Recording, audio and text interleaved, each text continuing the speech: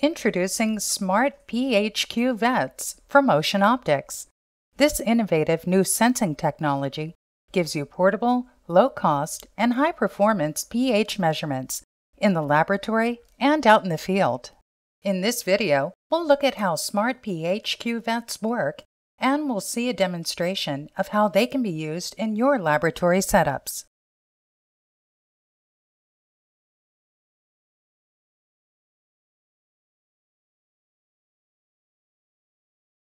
Smart pH Cuvettes from Ocean Optics utilize a thin, modified glass film, doped with pH indicator molecules. By using the sol gel approach, Ocean Optics sensors do not experience the downsides of similar polymer materials. These sol gel coatings are more stable at high temperatures and extreme alkalinity levels. What's more, this proprietary coating has been chemically modified and optimized to offer ionic strength immunity for pH measurements, a common limitation of traditional electrode devices. Smart pH cuvettes are compatible with a wide range of spectroscopy hardware.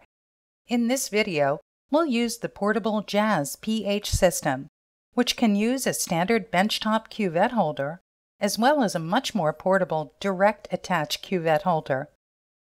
For those using a standard USB benchtop system, the process is very similar and should be able to follow along as we access the user-friendly SpectraSuite interface. We'll start by making sure all of the equipment is gathered and prepared for use. To begin, connect the light source to the SMA end of the direct attach cuvette holder using an optical fiber.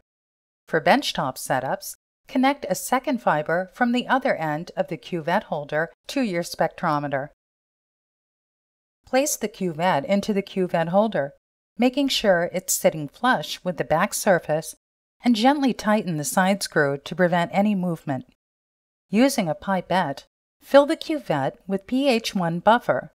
This will be our first reference buffer, and it's also required during the initial light adjustment. Also, turn on your light source and allow it to warm up. Open SpectraSuite on your computer and be sure your spectrometer is displayed in the Data Sources pane.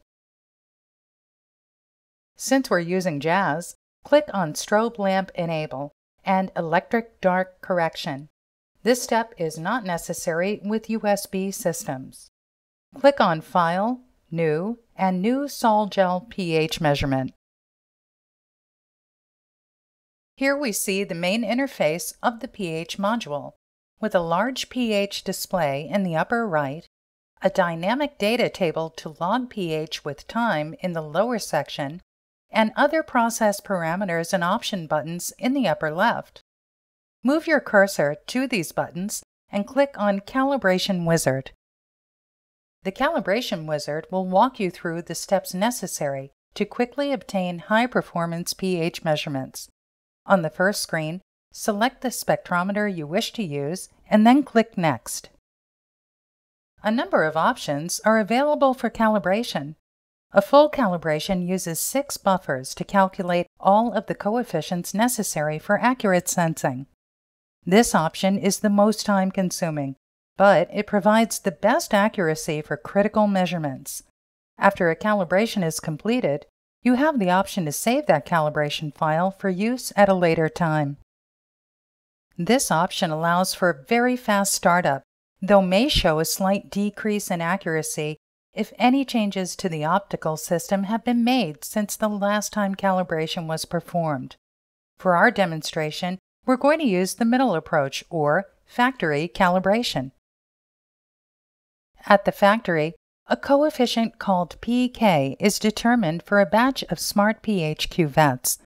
This, along with the other coefficient or slope, are needed for pH calculation. The pK value for a cuvette is very stable and constant, though the slope may change with time. Therefore, the factory calibration option allows you to input the factory-determined pK value and then use one other buffer to calculate a new slope.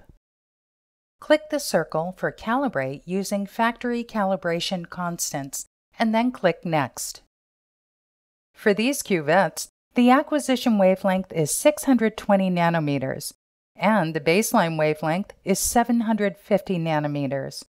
Enter these values into the appropriate fields along with the ambient temperature.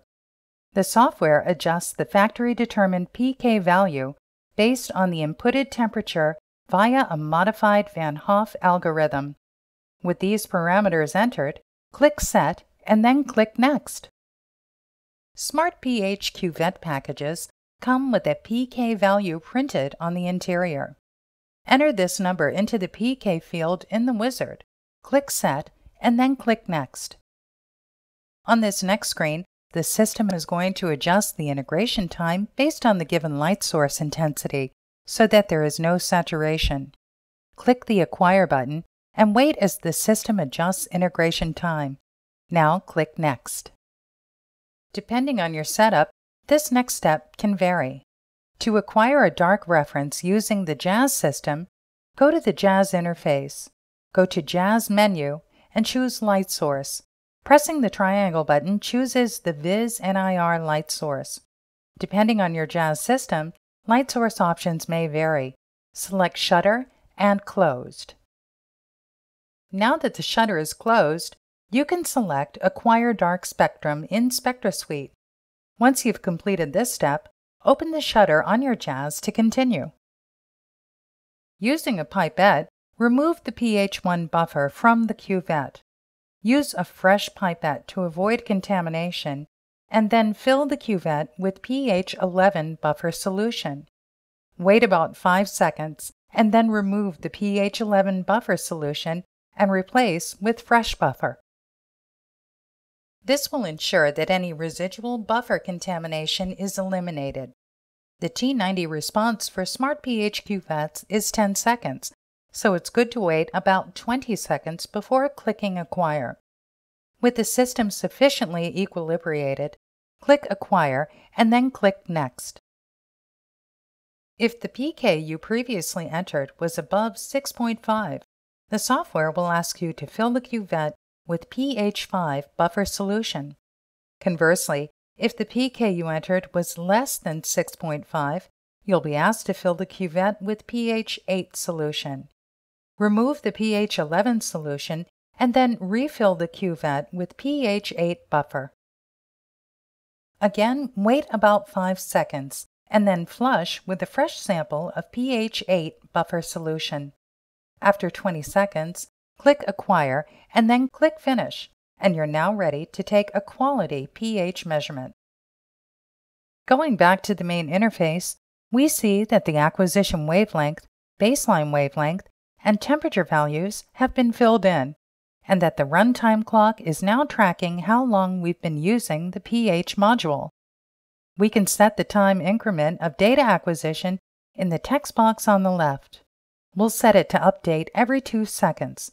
Pressing the Run Stop button will start or stop the acquisition of pH data in the lower table at the specified time interval. Let's start the data acquisition and verify that the calibration was successful by looking at the cuvette's accuracy with other known pH solutions. This solution is pH 6.00, with some minor fluctuation attributed to ambient temperature. We see the pH value drop, and with a flush of fresh solution, the sensor accurately reports a pH of 6.00. This next solution is pH 7.4. Again, after filling and reflushing, the sensor adjusts to the correct value.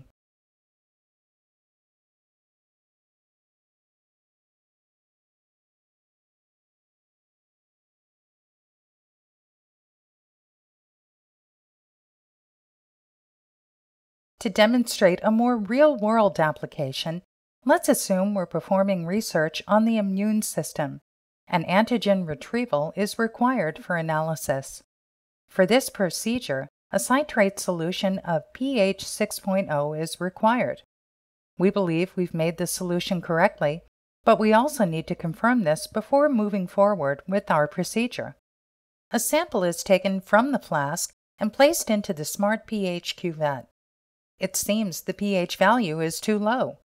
Further dilution should raise the pH to the correct level.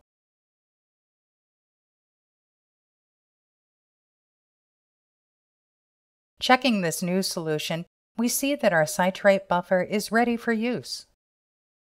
We hope this video has demonstrated some key benefits of our Smart pH cuvettes over traditional electrode devices. For more information on Smart pH cuvettes and other Ocean Optics sensor systems, please visit our website at oceanoptics.com. And as always, be sure to tune in again for more helpful videos here at spectroscopytv.com.